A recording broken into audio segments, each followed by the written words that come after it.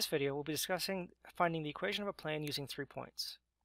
A plane can be defined by one of the following methods: a line and a point not on the line, 3 non-collinear points, namely 3 points not on a line, a point and a normal vector, 2 intersecting lines, or 2 parallel and non-coincident lines.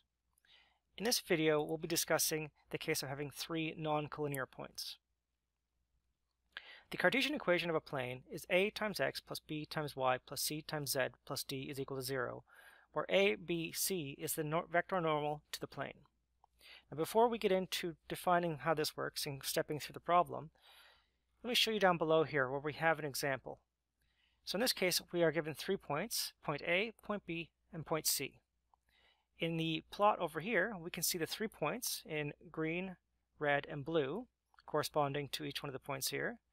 And if we wanted to, we can also show the normal vector. It's the purple vector which pops in there.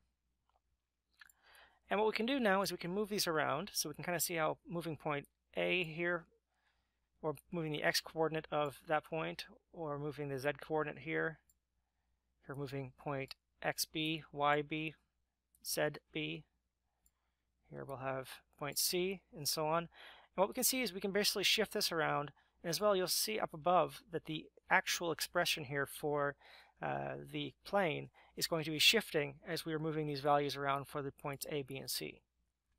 So this is a great tool for walking through. You can kind of see how moving these points around will in fact affect and change the plane itself. But if you're curious on how we're actually calculating this, I'll step through that now.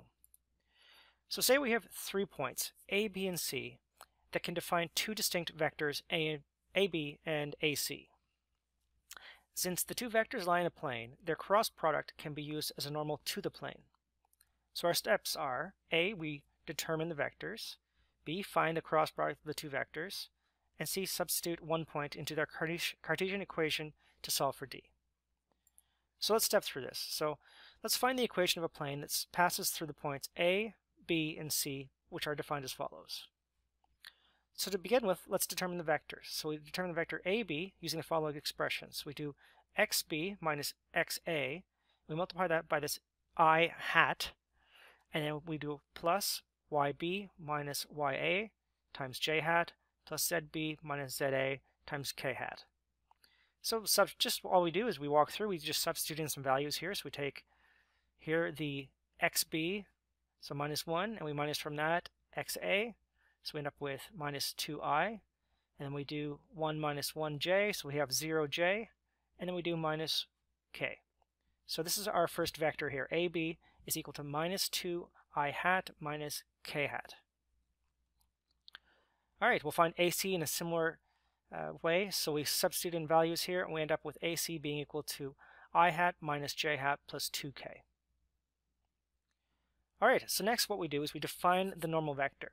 So what we'll do is we'll just put this into kind of a matrix constructor here. So we have here the values for I hat, j hat, and k hat. And we'll just read off the values here. So we just do minus 2, 0, minus 1, 1, minus 1, and 2. So the next thing we do is, and this is actually, we're just kind of skipping a step here, but we're going to go through and we're going to look at the j component here, or the I component. So we'll look at I.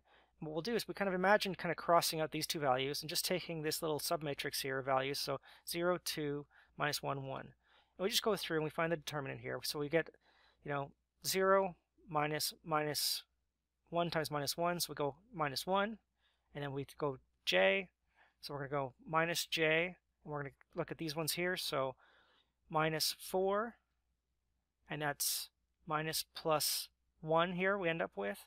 So we get 3, and then we minus 3, and then we do here plus 3. We'll do k hat, looking at these values here, 2 minus 0 is just plus 2k. So we've kind of gone through, we've skipped a step here. If you go to any one of your textbooks, you'll see this in full detail. But we end up with this expression here for the cross product of AB times AC. So plugging this back in, then we kind of end up with this. The equation of the plane is going to be minus x plus 3y plus 2z plus d is equal to 0. So now what we need to do is we need to determine d. So we'll just go through, we'll just substitute in values here for x, y, and z using any one of the points we have above. So if we say substitute in 1, 1, 1, we'll see that we get minus 1 plus 3 plus 2, so that equals 4, plus d is equal to 0. And then if we just move things around, we'll end up with d is equal to minus 4. And therefore, the equation of the plane is going to be equal to minus x plus 3y plus 2z minus 4 is equal to 0. So that's the ending expression here. We've kind of stepped through this problem. But again, if you kind of want to just explore this, you want to play around and see how some of these points look, you can just go back into the app here, and you can move things around, and you can set up the same system as we would have above, just using the controls here. So you just go minus 1, 1, 0, and the last point was 2, 0, 3, and we end up with the same expression here as we had above. So it's an interactive control that lets you actually specify your points and visualize this, and then kind of move around in order to see the result.